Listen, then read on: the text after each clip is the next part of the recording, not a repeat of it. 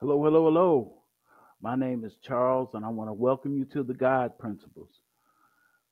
In this video, we're going to be talking about what do you bring to the table? I've heard this question asked and answered in a lot of different ways, but right now, this is a very, very important topic. You may have seen on YouTube about the death of an Israeli and his Filipino girlfriend. We're talking about what you bring to the table. This is a topic that is not only relevant here in the Philippines, but in all men and women relationships around the world. What do you bring to the table? This is the stuff that you bring. This is the baggage that you bring to the table. And there might be some baggage that that person brings that you don't want to unpack. Because I talked to my co-host, Michelle, about this topic, and her mother gave her a different story. However, I'm not capable or able to bring to you that story. All I need to let you know is be careful what they bring to the table. They have some things going on here that until you get here, you may not know that it's going on. Like, for instance, if they come from a province, realize they had a life before you got here. They met you as an expat, and they had made some decisions in their life, not knowing that a better opportunity was coming along. And then you show up as a better opportunity, but they didn't already made some decisions in their life that affects their current lifestyle. And you could get caught up into some situations that you never even knew you'd get caught up in. But there's also the flip side of this. What does the expat bring to the table? Because I see a lot of harm and damage being done on both sides. For instance, I just recently I had been introduced to what they call a yaya, and she was cleaning up my house, and I got into a discussion with her, and come to find out she had 6 kids.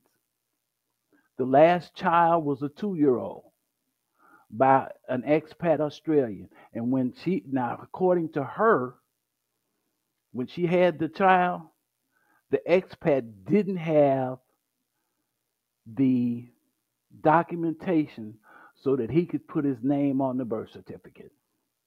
We're talking about what people bring to the table, these things that they keep hidden that hurt both people on both sides. I'm not sparing nobody, not on this one, because that guy and that girl got killed because somebody brought something to the table that they didn't tell the other person about. And so when you come in here to the Philippines, you better be cognizant of that, because you're going to be on that Cloud 9 trip, and they can take you out of here on Cloud 9 too. Let's keep this real here. People's lives are being damaged here. The other thing that you have to be concerned about is, are they bringing any alcoholism, drugs, mental illness to the table? These things are really important if you're talking about even associating with people over here, because there's some problems that they're not going to tell you. Do remember, Eve lied to Adam. Do not forget that. There are some things that they may not tell you because they're trying to get out of a bad situation themselves. And you could be caught up in a situation through no fault of your own at all. Let me give you some examples. My name is Charles Marketing Maverick Davis in the real world, and I'm a digital marketing and brand strategist. I work with companies to restore their reputations and individuals. I've worked with people that once we started digging into what they had out there on the internet about them, they couldn't restore their reputation. There was so much garbage out there about her, there was no way to clear it up at all. To give you an example, there was a guy, he launched a book. And then once we brought the book out and he was on Facebook, Then both of his girlfriends found out about each other. Then it started a squabble on the internet. And we had to take it down because he was in the church. He was a deacon in the church. These are the things that you could be caught up in and through no fault of your own. To give you another example, the real problems that I'm experiencing comes through other expats because they have things going on in their life, and because of my association with them, I could be exposed to stuff that don't have shit to do with me. Not a thing. Somebody got into an altercation out there in the street, and I had a phone call from a complete stranger talking about what this other expat was doing. And I don't have nothing to do with it. I don't even associate with them anymore. Because I said, wait a minute, you all have some reputations that came with you before I was here. I don't have none of that. I came in here with a clean slate, and I'm going to keep it that way. Because I don't want to get caught up in no drama, no problems, because of who I associate with. Because they talk about birds of a feather flock together. So I'm real careful about who I get together with. But let's get some more into this. Realize that that Filipina had a life before you got here. She was taking care of herself. How was she doing it? Has she really divulged to you how she was really living her life before you got here? Because realize they were taking care of themselves before you got here. And now, what are you going to bring to the table when something goes on in your life and they have to revert to their survival skills until you can get yourself back on your feet? Like, for instance, I've covered this in other videos. If she's on YouTube, realize there are men talking to her where your insecurities show up when you go down. Things she was doing to survive and support her lifestyle, which are harmless on the surface, are you going to be able to deal with it? These are real things. What do you bring to the table? What about your insecurities? How about your family back in the States? Are they going to deal with this? There was a guy here, he died here a couple of weeks ago. He'd gotten married to a Filipina, and she was under the impression that she would be financially okay if anything happened to him. He passed because he had had 2 strokes before he got here. We're talking about what you bring to the table. Your health issues is one of them. What are you going to do if something happens to her or yourself? He passed. They thought, and she thought she was going to be okay.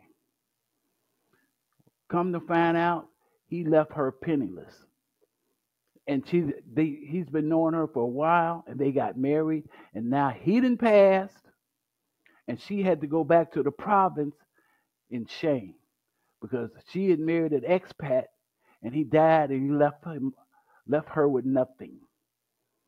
We're talking about how these people are being harmed by what we bring to the table, and we don't tell them. One of the things that I'm really, really adamant about anybody bringing into my life, do you have the intelligence and the willingness for us to create a life? If you look back at one of my videos with the True Girls, we talk about the consequences that go with being on YouTube. Because that means you're going to be noticed. People are going to contact you. Can you deal with that? On both sides, can she deal with it?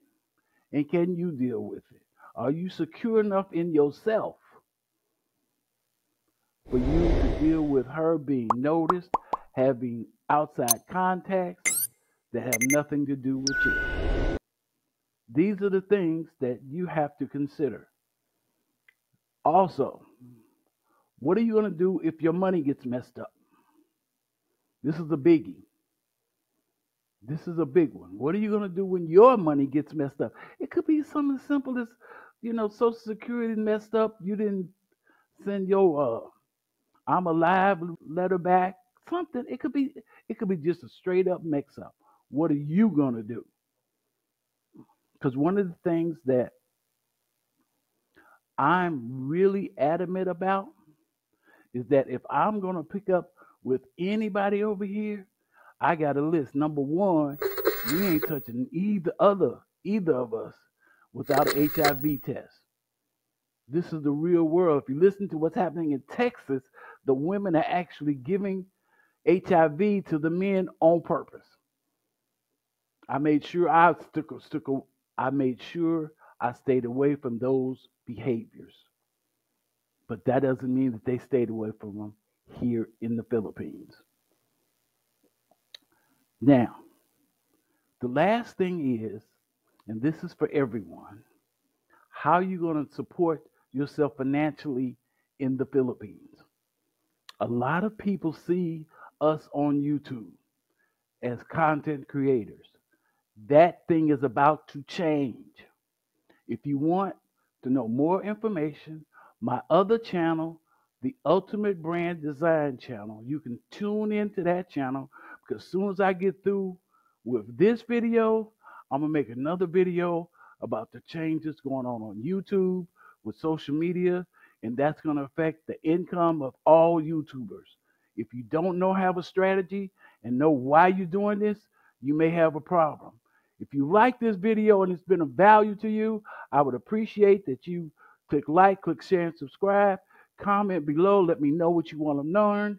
And if you want a consultation about how to make money on the internet, I help professionals, experts, and consultants bring their brand and personal business online with one-on-one coaching through the Marketing Maverick program. My name is Charles Davis. Thank you for watching.